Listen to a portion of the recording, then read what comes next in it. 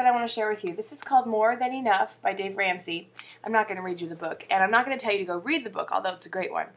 I'm reading it because I have read everything Dave Ramsey's ever written except for this book, so I kind of figure I should just read it. But at this point, I'm so well versed in his teachings, I could probably teach his classes. But anyway, so there's a quote or a two-page spread in here about responsibility that I thought was incredibly relevant to weight loss. When I read it last night, I wanted to jump up and shout and cheer, but I was in the bath, so that would have been awkward.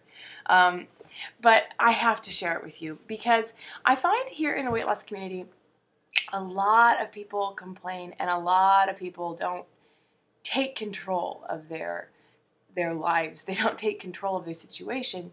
And they want to blame everybody else. They want to blame everything else. This is something we're all a victim of. But I try my best not to complain and not to blame other things. Because the minute I do that, I take responsibility off of myself and I stop losing weight. I stop moving forward. And you will notice in the history of my weigh-ins and my time here on YouTube, I have not really doled out responsibility to a lot of other people. I've taken it all on myself. And I think that's one of the key reasons that I've been so successful is because I blamed me, but I also decided I was the one that was going to make everything happen for myself. I wasn't going to wait for anybody else to do it for me. So I thought I'd instill some of that energy into you because I think that mindset really was one of the things that carried me through to where I am today. Responsibility has to be personal.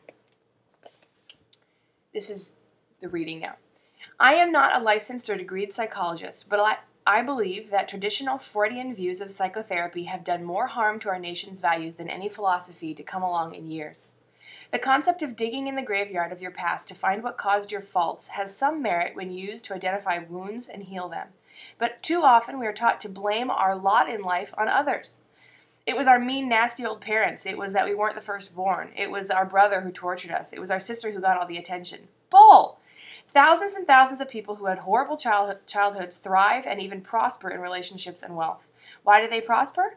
Because they made a decision that their fate is up to them and that it's their own personal responsibility. Albert Schweitzer said it well. Man must cease attributing his problems to his environment and learn again to exercise his will, his personal responsibility. Enough whining. I am sick of whining. Whining by every special interest group, whining against our upbringing, whining against the mean old boss, whining against your pastor, whining about your spouse, especially if it's an ex-spouse. Just whining. Whining is a sign of a lack of character on your part. If you don't like the way something is, do something about it. Finger pointing, blame shifting, and whining, while they appear to have merit, are not doing something. There is tremendous energy in positive activity and in providing a solution. That activity, while it may not solve the problem, moves you from being self-centered to solution-centered. It matters to this one. For years, motivational speakers have told the starfish story, and it makes the point, so here goes. A storm had caused thousands of starfish to be washed ashore on the beach. As the early morning sun was coming up, it became apparent that thousands of them would die that morning. A man walking down the beach looked at this sad sight and noticed a boy throwing a starfish back into the ocean. The man in his fatherly wisdom walked up to the boy, placed his hand on his shoulder, and said, "Son, you can't save all these starfish. They are going to die. What does it matter?" "It matters to this one," the boy replied and threw another in.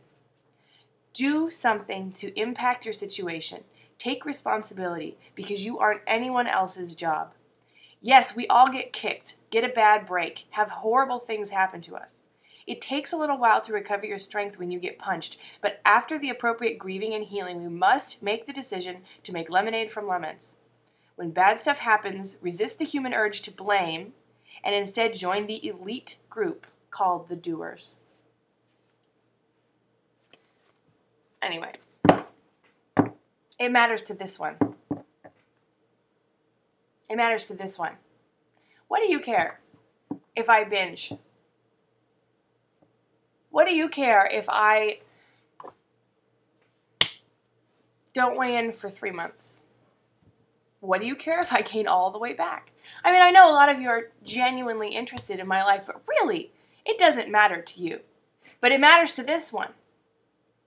And it's the same for you. I will cheer you on when you lose 40 pounds. I will console you when you've gained 8. I will teach you everything you need to know. I will not chide you, but I will gently instruct you on how to do things better. But in the end, I don't care. It's your life. I mean, I care in the way a friend can care, but it's not my life. Hell, if I'm doing well, it's too bad that you're not doing well. Who cares about your problems? That sounds so horrible, but it's true. It matters to you, and therefore you are the one who has to do something about it, because nobody else is ever going to change anything for you, especially not your weight. So if you need to take control, damn it, because nobody else is going to do it. And that's how I lost the weight. It doesn't make me better than you. It just makes me someone who finally found a way to take responsibility for their own actions, which, trust me, took a long time. Anyway, that's all I have. Happy Tuesday. I know my hair's a disaster. I took a bath last night, and when I wake up in the morning after a bath, it's like, it looked so pretty last night before I went to sleep.